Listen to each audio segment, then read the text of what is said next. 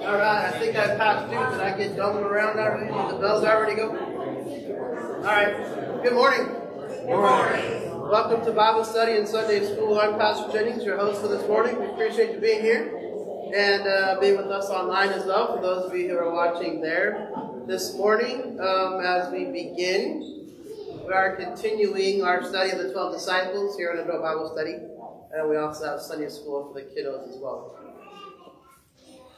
Take a breath. Let's have a prayer to begin. Dear God in heaven, we thank you for this liquid sunshine we see this morning, and we are grateful for, as always, to be in your house. Thank you for bringing us here safely. When you ask for safe travel for those who are still on their way, be with us during our time this morning as we continue to hear your word and how it blesses us and through all the gifts that you've given to us and the 12 disciples and the stories that we hear in the Bible, just to remind us of your love for us. And we thank you for all those who are here, for the teachers and the kiddos and all the adults as well. We pray this in Jesus' name. Amen. Amen. Well, this last Wednesday was Ash Wednesday, and so now I've started a new tradition here.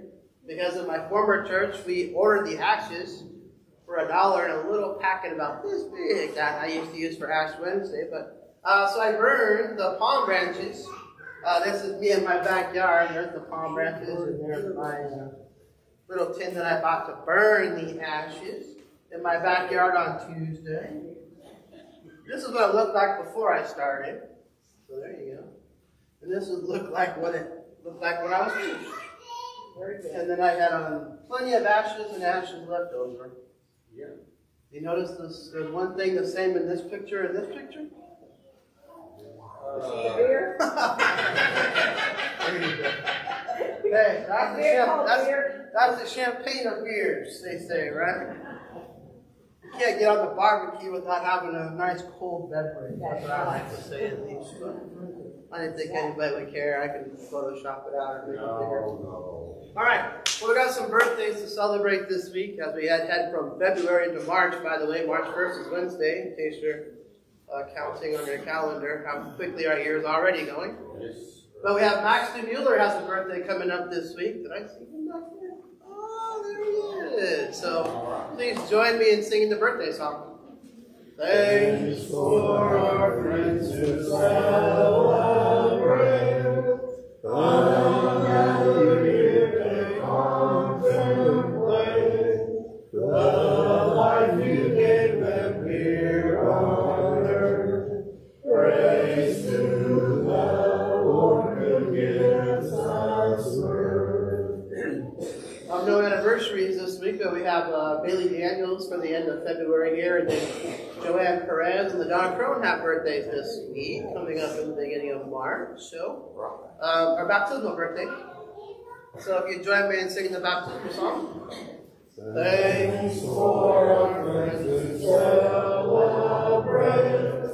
Another year you consecrate. Praise God who baptized them below. Praise to the Lord, His church to grow. Amen, it shall be so. All right. We'll send up our Sunday school teachers and kiddos. The handout for today's adult Bible class. Man, my beard is great. Yeah. Need to shave. No. Need to shave? No. It's still winter. It's still winter. Anything for the good or betterment of society or otherwise? We want to talk about before we start? Pastor, please. I would like to tell all of you that the Jesus Revolution movie is at the theater in Iowa, and it is a very good show. Green and I went to it Friday, the Jesus Revolution. You'll like it.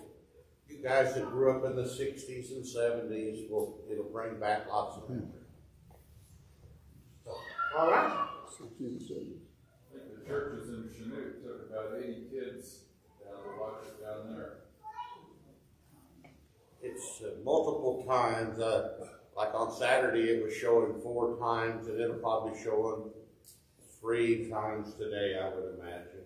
I never even heard of it. Jesus Revolution. It's a true story. Yeah. Pardon me? Yeah, Kelsey Grammer is a stalker. He's the leader in that church. Yeah. Oh, okay. Yeah. Good show. Well, thank you. Anybody else? Anything else?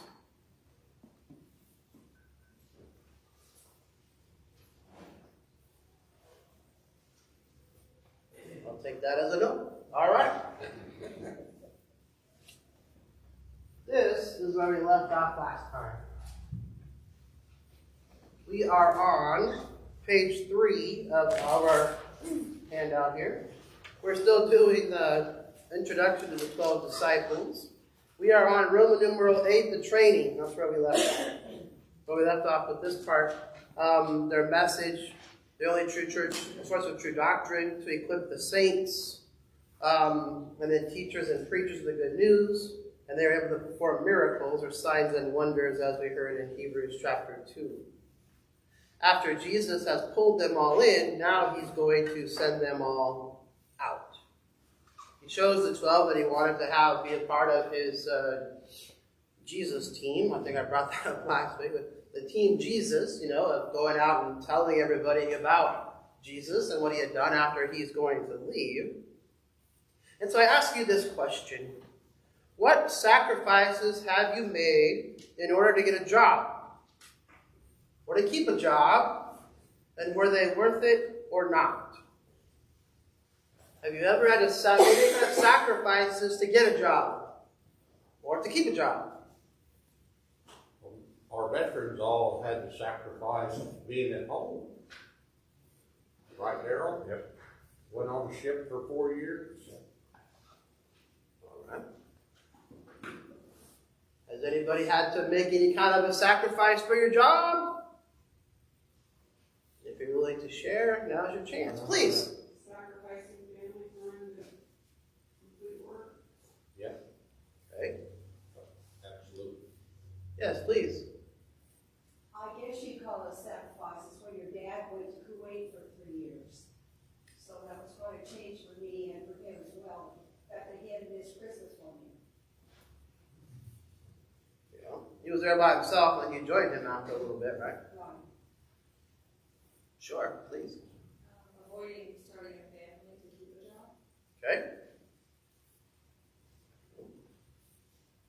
Was it worth it? Was it worth those sacrifices you had to make to have that job or keep that job? Well, paying a house gave and had food on the table. Yeah, we had responsibilities. It gave us a place to live after you left. Yes, please. Well, I have a question. Okay. A lot of us in here are fortunate enough to have a college degree. You have sacrificed basically 4 years to get that degree for a particular job. You start that job, and for some reason, about in the middle of it, you make a change. Now, you really have to ask yourself, was that 4 years worth it? I guess it depends on where you transitioned to from your original job. I agree. Right? I'm sorry? Depends on who was paying for that degree. Well, I guarantee you, my mom and dad know who was paying. For many of you, maybe Uncle Sam paid for your degree through the GI Bill, maybe? Some of it. Yeah. I sacrificed a lot of time. I went to night school for a long time. I graduated in 1962. Night school. Lots of night school. There you go. I was 198 hours on transcripts. And I guess it's maybe sacrifice isn't the right word, or changes in your normalcy of how you do things. I mean, it's a matter of have you had to make adjustments to your schedules here and there, and those kinds of. I mean, I use the word sacrifice because the 12 disciples pretty much sacrificed everything they had to follow Jesus. I mean, they left it all. so it's a matter of what are you willing, what kind of things have we done or have been willing to do for a job. I wouldn't like being out of a job. There are some folks I know who can go from job to job and they're comfortable with that. Well, I've had a wife and kids for, well, pretty much our whole marriage, and for not having a steady income or knowing when my income is going to come, I couldn't have handled that. So I did go to college. And I did get a degree, and I was a teacher, and then I changed careers halfway through, but it was helpful because I already had a bachelor's degree when I went to the seminary, so that I did exactly what I needed to do when I went to seminary. But we left for a job in Seattle. Jennifer and I and our two kids, we had Rebecca and Sarah at the time, and they were 5 and a year and a half. And we had left every person we knew to move up to Seattle, Washington for jobs. By that point, we were living in Mom and Dad's house because they were in Kuwait. But then they came back, so there was the 4 of us plus the 2 of them living in the house I grew up in. So it was about time for us to figure something out. Like, living together. Not that it was bad, but it was a little cramped. And Jennifer and I had never owned a home. And so we decided to move to Seattle, Washington, 1,200 miles away, with only 2 people we knew. It was the principal and his wife. And then 7 years later, we chose to move to St. Louis, Missouri, leaving everything we knew and moved that way. At that point, we had 3 kids, with 1 on the way, and then had a 5th one while we were there. But the idea of sacrifice is, I guess you look at it as a sacrifice if you have to make decisions that affect not just you.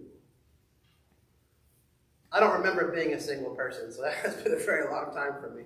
I was not a single person for very long because we got married at 20 years old. So pretty much everything I can remember about our own lives we've done as a married couple.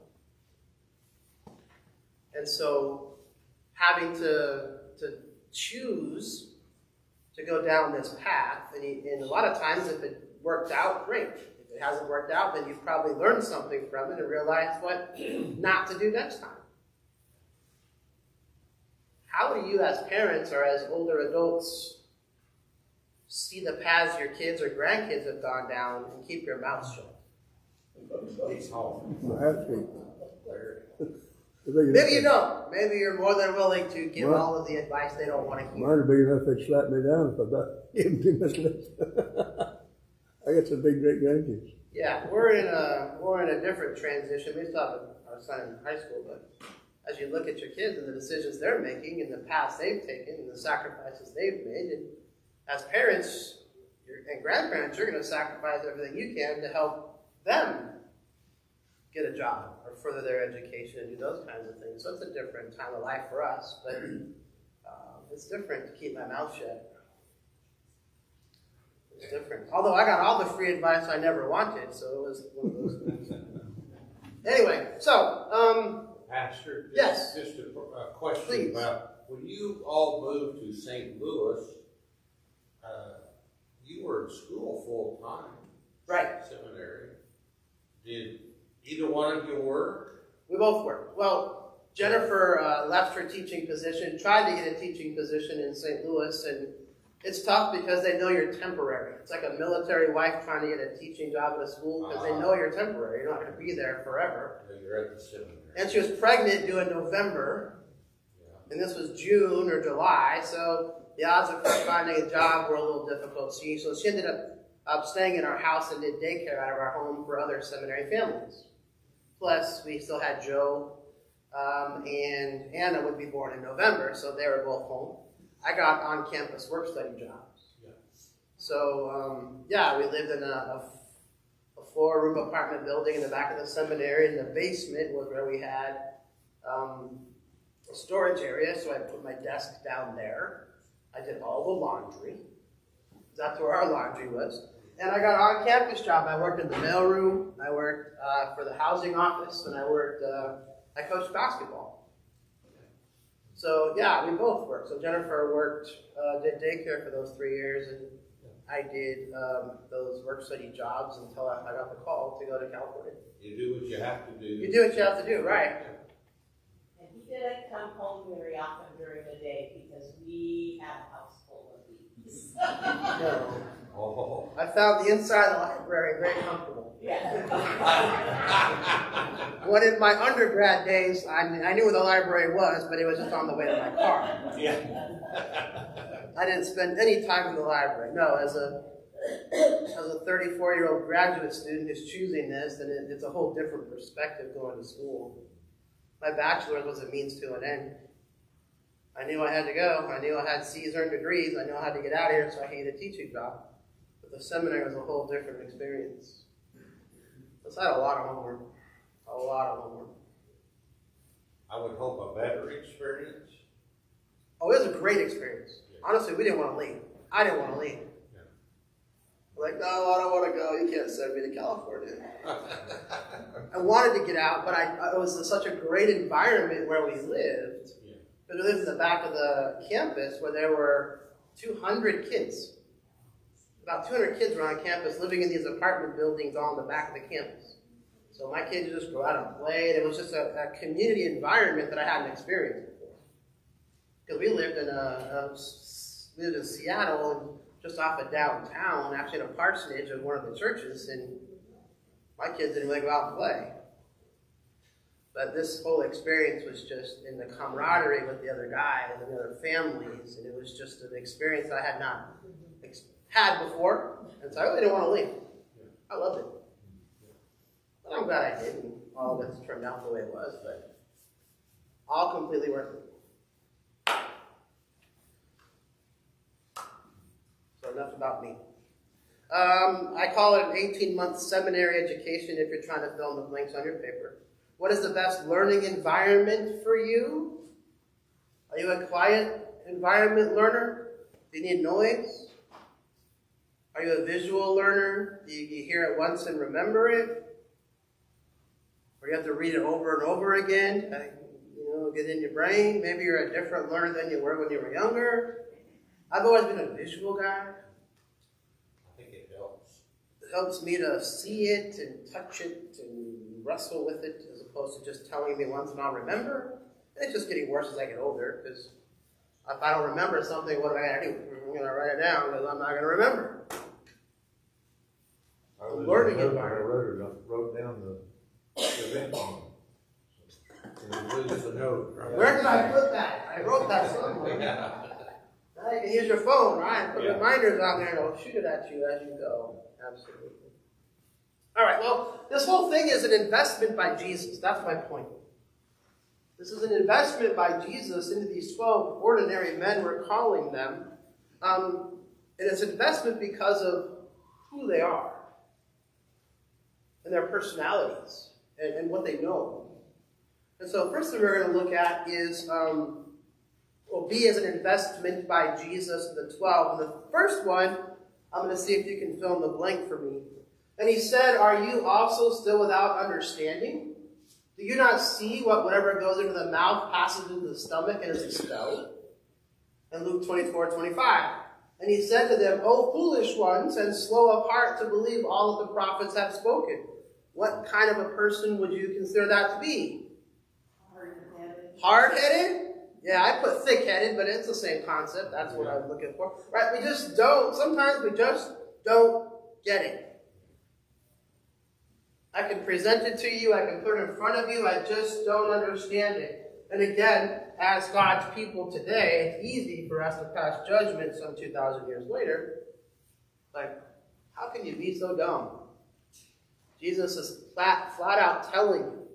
He's giving you modern day examples, and yet you still don't get it. So I call them a little thick-headed.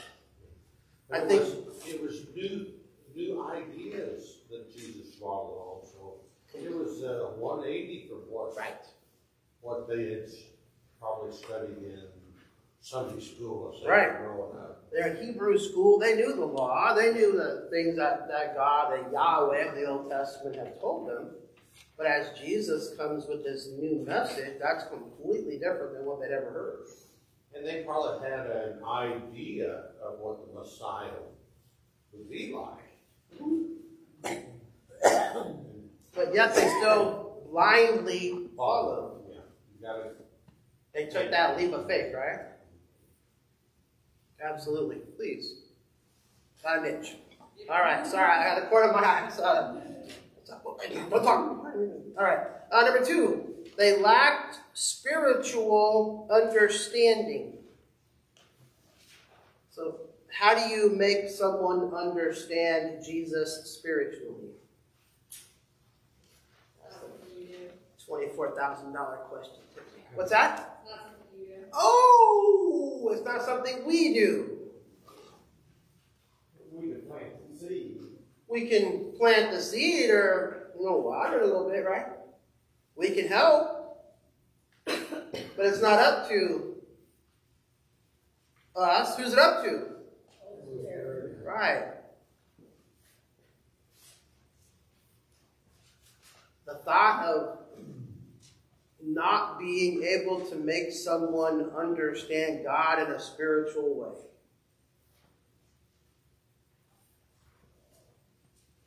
How do you go about that anyway? What does that look like? It looks like the Holy Spirit has a big job, is what it looks like. Do you know anybody that doesn't know God or Jesus? Have you had conversations with anybody? Or is your circle of friends just Christians and you don't got to worry about it? This is kind of how I am. I don't know too many people who don't know Jesus. I really haven't ever. Most of the people I've associated with have been my own family or church people. I don't get out much. And if I do, it's mostly around Jesus people. So when you talk to somebody who doesn't know about Jesus, who lacks this spiritual understanding, it can be a tad frustrating. It's like teaching a second grader or a first grader to tie their shoes. They tie their shoes in first grade or kindergarten. You know how to tie your shoes. But to watch that kid struggle to tie their shoes, even though you showed them, around the loop with the bunny through the hole and boom, however you do it, the bunny ears and through, however you do it, and then finally you just say, forget it, I'm buying you slip-ons. And sometimes it's easier to go that route. You talk to people about Jesus and it's just not in their wheelhouse. It's just not something they're familiar with. Is that easier or harder than someone who used to go to church and doesn't anymore? So think about that. Someone who doesn't know Jesus at all, or someone who knew him and has rejected him and hasn't come back? Please. I would say the latter is easier. Someone who already had a knowledge of Jesus? Yeah, because with the former, you're trying to break down the simple stuff like it was Jonah, not Noah, and the whale, or something like that. Whereas the other already have all this background, and you can address their deeper concerns. Okay. Anybody else have a different opinion? And it would be hard to talk to someone that knew you before and doesn't believe now. You think that's harder than someone who has no idea? Yeah. So you think a blank slate person is easier? People already made up their mind. It's hard to convince them. All right, so they may have preconceived notions that they've already have these. Let's pretend they were part of the church and have left for whatever reason. The image that comes to my mind is like scar tissue. You know, when you've been a part of a church and for whatever reason you've chosen to leave, I'm thinking of a negative experience or something negative that leaves scars, right? Scar tissue, as opposed to somebody who's brand new with nothing. I'm not saying one's better than the other. I see the validity of both. Please. I have a friend that's an atheist, and it's hard for me because he is so, but he brings up God in conversation, but he wants to, he'll say things like, well, what if you were grown up a Hindu or a Buddhist? You'd probably be a Buddhist, wouldn't you? I go, yeah, probably. I grew up Christian, and he did not. And he said it's our upbringing that makes us who we are. But I said, aren't you a little afraid to die? No, I don't. I'm not afraid to die because I don't believe any of that stuff there is. He doesn't believe in heaven or hell. I told him it's going to be gloomy. But anyway, it's hard to break through. This is I pray for him all the time and ask the Holy Spirit to do it. I cannot, but I'll keep trying. It's hard. Not just somebody who was former Christian and not anymore, but someone who's a totally different faith. Oh, yeah? They have it, like you're talking about, a Hindu. Let's say, trying to help a Hindu understand who the one God is, not the 20,000 or however many they have nowadays. But how does that fit? And especially with a lot of those folks, it's cultural. You know, they grew up that way. I mean, it's not just their religion, it's their culture. I tell my parents that are in the nursing home how much we, as my brothers and sisters, appreciate them raising us as Christians. Because they didn't have a lot of money, and they said, well, we didn't able to leave you anything. And I said, what you left us is so much more than cash. You left us with believing in Christ. Right? So we that had Christian parents need to be so thankful. I think seeing other people, trying to get them on the path is tough. It was easier to grow up that way, I think. I can't argue with it. That's all I know. But the whole reason of talking about spiritual understanding is if, as part of being a disciple of Jesus, not just the 12, but us as well as a follower, is our responsibility is to help other people understand who Jesus really is. And how do you do that? How do you go and make disciples of all nations? Well, you baptize in the name of the Father, Son, and Holy Spirit. That's what Jesus says in Matthew. But how can we help somebody understand Jesus a little bit better who may not know him? You make it simple. Very simple. And the hardest part, and again, you got to build a relationship with somebody to be able to have that kind of conversation at times, I think. That's always been my thing. I can have a conversation with somebody that may be hard or difficult if I have a relationship with them because they kind of know where I'm coming from and I know who they are, their background is.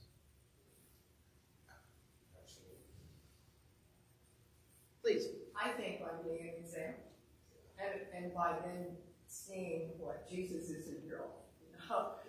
I probably be kind of slight about it, but I think what they look and see in you is a reflection. Right. And of course, praying and giving it to God to make it happen. As you said, it's not us. It's the Holy Spirit who does the conversion. But we are held to to some responsibility for those around us who maybe don't know Jesus. And that's how do you do that? All right, so they lack some spiritual understanding. Again, in answering the question, how do you make someone understand? You don't. God is the one who does all of that work. In Matthew chapter 20, verses 20 to 28, is a discussion that the disciples' mom has with Jesus. I don't have it up on the screen, so if you want to pull out your Bible, you're more than welcome to, or listen to me read it to you. But you probably know this already, or have heard it. Matthew chapter 20, verses 20 to 28. Then the mother of the sons of Zebedee came up to Jesus with her sons, and kneeling before him, she asked him for something. And he said to her, "What do you want?" Well, I'm sure he said something nicer tone of voice. "What do you want?" Is that nicer? I said it kind of mean, didn't I? What do you want? What do you want? I'm busy. Jesus would not say it that way. She said to him, "Say that these two sons of mine are to sit one at your right and one at your left in your kingdom." Jesus answered, "You do not know what you're asking. Are you able to drink the cup that I am to drink?"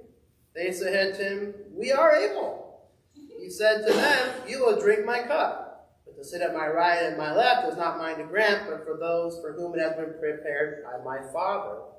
And when the 10 heard it, they were indignant at the two brothers. But Jesus called them to him and said, "You know, bless you, that the rulers of the Gentiles lord it over them, and their great ones exercise authority over them. It shall not be so among you. Whoever would be great among you must be your servant. Whoever would be first among you must be your slave. Even as the Son of Man came not to be served, but to serve, and to give his life as a ransom for many. In Mark chapter 9, they have this great discussion of, I am the greatest of all time. The GOAT, right? The greatest of all time is Muhammad Ali. That's what he said. Or if you're a Tom Brady fan or whatever you think is the GOAT of the person you think it is. Remember, there are also, in previous chapter of Matthew, they're talking about who was the greatest, right? What are you talking about? Nothing, we're good. We're on, Jesus. We're fine, right? They lacked humility, is the word I'm looking for here. They lacked humility. Hey, we left everything to go be with, just as letter number 3, by the way. We left everything to follow you, Jesus. You got to give me some kind of credit for that, right? You get a little, the word I learned in the seminary is chuffed. You ever heard that word before? I am chuffed.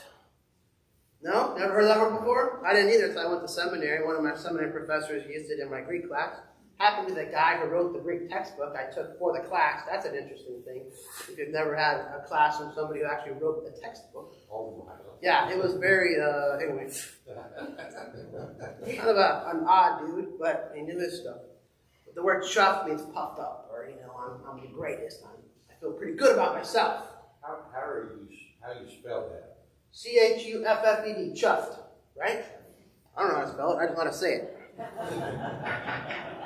Well, I was chuffed. Okay, I'll look it up. No, I'm not. Just wanted to be sure. Just to be sure I was here.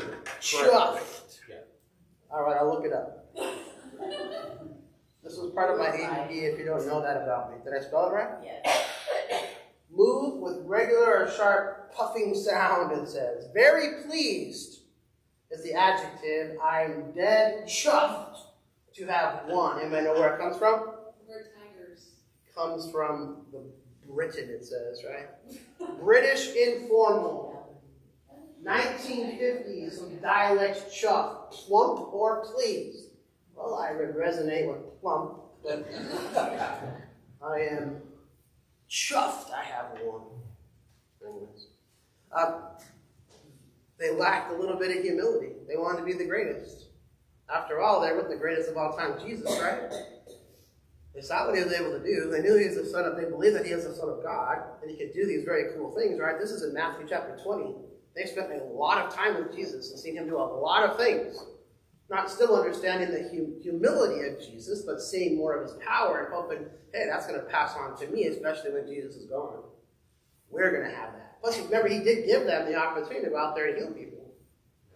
How could it not puff you up? They're humans. Okay? So, they thought themselves the greatest of all time.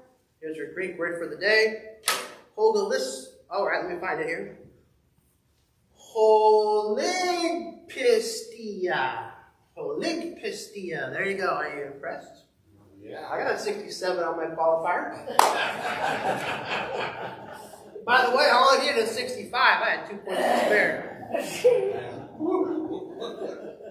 It doesn't matter, right? I mean, they ordained me as pastor. I passed, right? What it is when Jesus says, "Oh, you of little," right? This is the word for faith. This means you of little. They lacked faith at times, right? They did. Yeah. You see all these human characteristics coming out in them that we resemble. That we've seen. We've had little faith. We've lacked humility. We've lacked spiritual understanding. Okay? And this is not one of my favorite parts, but does anybody have any questions about that part? Oh, where'd I go? There we go. They lacked. I love this painting. Do you know what this painting is of? There's in the Garden of Gethsemane, they come to take. Garden of Gethsemane, when Jesus gets arrested. What did they lack here? Well, first of all, what happened to them all? They took off. Peter got all freaked out, right? Pulls out the sword and cuts the dude's ear off. I don't see that in this little painting. What's the guy's name? Malchus? The guy named Malchus who got his ear cut off? That's his name. Just more trivia for you. Put it right back on, didn't Malchus got his ear cut off, Peter put it back on. Put it back on, yeah. Right. Jesus, Peter cut off, Jesus put it back on. That wasn't what I said to him. We do it. I blame you. You do that? Yeah, you know why? What? Because you gave me a big old donut like a half an hour ago. And I ate 3/4 of it. I'm on a little bit of a sugar rush if you haven't noticed. They lack commitment. That's the word I use. Jesus' betrayal and arrest in the Garden of Gethsemane, what happens when they spread? They take off. Are they committed to the cause? Yes and no. Tough spot, guys. I mean, it's easy to point the finger at them. It's easy to point the finger and say, boy, what happened to you folks? I mean, come on. How do you bail on Jesus at this point? They're freaked out when they take off. Pastor, please know that Peter denied Jesus 3 times, but he was one of the only ones that followed him back to where they were having his trial. Right. So the rest of them, obviously Judas goes and does his own thing. Yeah. So the other 10 take off. Yeah. Peter follows behind. Yeah. He wants to see what's going on. What's going on. And finally, they lack power. Acts 1:8. But you will receive power when the Holy Spirit has come upon you, and you will be my witnesses in Jerusalem and all Judea and Samaria and the end of the earth. This is the promise of the Holy Spirit. Holy Spirit of Pentecost. There's a tongue of fire over your head. That's my. Did you see his on his head? They lack power because they're still getting this education. They're still getting this feeling for what God is asking them to do. So why these 12 men? 2 Corinthians 12:9, my grace is sufficient for you, for my power is made perfect in weakness. That's fitting, isn't it? God's grace is given. What we need has been given to us. You know, Ephesians 2. For my power is made perfect in weakness. What is St. Paul talking about here?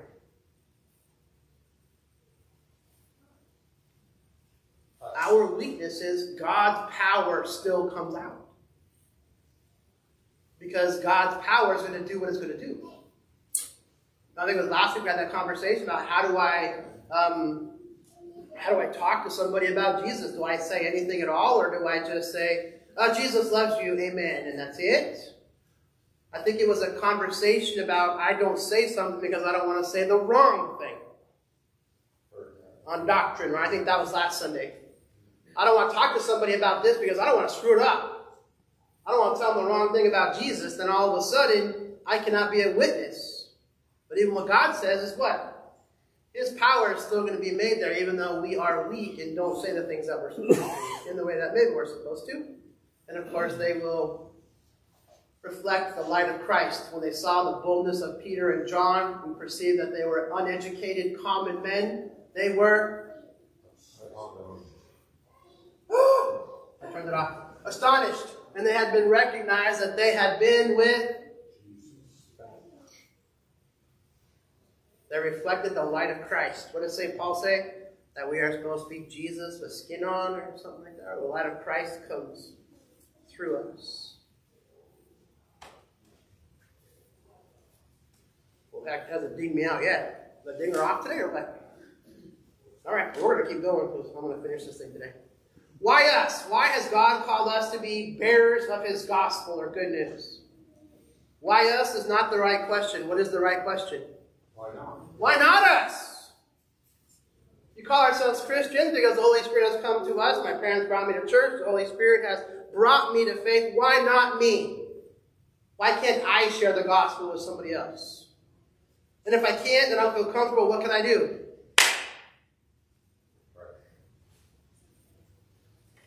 Hide it under a bushel. No. Don't let Satan blow it out, all around the neighborhood. Absolutely. So my final question is, can you name all 12 apostles? And the one replacement? Sure. Can you name them all? Sure. Go. 1, 2, 3, 4, 4, 5, 6. Peter, James, John, Philip, Bartholomew, Judas, Matthias was the one that they threw the dice for. That's a bunch.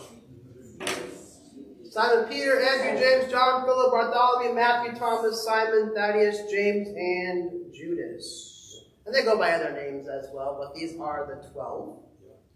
And the one replacement, which you already gave away, good job, is good old Saint Matthias, because Judas takes his own life. He doesn't see any hope in what he had done in repentance. And so it was of good order to have 12. So they had to add. What were the qualifications of adding a 12th? Do you remember? Besides shooting the dice, right? God's going to tell us what happens. Basically, they put it in a bowl and they shook it out, and whatever came out. There were 2 of them. They have to be eyewitnesses. They had to be an eyewitness of the resurrection, right? That's what it took to be an official apostle or disciple. They had to have been around Jesus and seen his miracles and things that he had done. And there were 2, and Matthias got his name chosen to replace Judas. I've got a question for you, Master. What do you think about Luke? Was he not? He was not one of the 12. No, he was not one of the 12, but he was there. But he was there, and he. How do we know he was there? He wrote Luke and he wrote the Acts. He did, but he uses a pronoun in a lot of his writings in Luke and Acts. What does he say? Us and we. We. Yeah. Meaning I was there. I saw it with my own 2 eyeballs. And he was a physician. That is correct. He wasn't part of the 12. Nope. Hey, looks like Matthew would like to drink a little beer. Like donuts. There you go.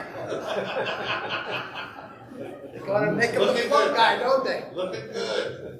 I tried to find a picture of all of them and make the plump guy look like Matthew. He was rich. Right, absolutely. All right, so next time in 2 weeks. Next week is our comfort dogs. Oh, yeah. For Sunday school. The week after we'll start, I guess it's called the Apostle with the Foot-Shaped Mouth. I don't always think about what I say, but what I do is late because I've already said it. Is that you? Open mouth, insert foot. We're going to talk about St. Peter. Who he was, what he did, how God used him, and all of those things. Where's the bell? The bells didn't ring for some reason. Did they ring at 8:30 or 8:25? What time is it? It's time to go. Let's pray. We'll get you out of here. We thank you, dear God, for giving us this chance together today. We lack lots of things: humility, spirituality, sense, common sense, and sometimes love for our neighbor. But we thank you so much for making us your disciples, a follower of you through the work of the Holy Spirit. We thank you for the 12 disciples that you've chosen to use to spread your good news that has affected us today. That's why we're here. Please be with us as we continue our day today, as we get a chance to worship as well. We pray these things in Jesus' name. Amen. So we're not going to use this anymore? Nope, we're finished with this. We finally did, right? Oh, it took us 6 weeks. I'm glad. Good. Can you do that anymore, Daryl? No. I wasn't that way.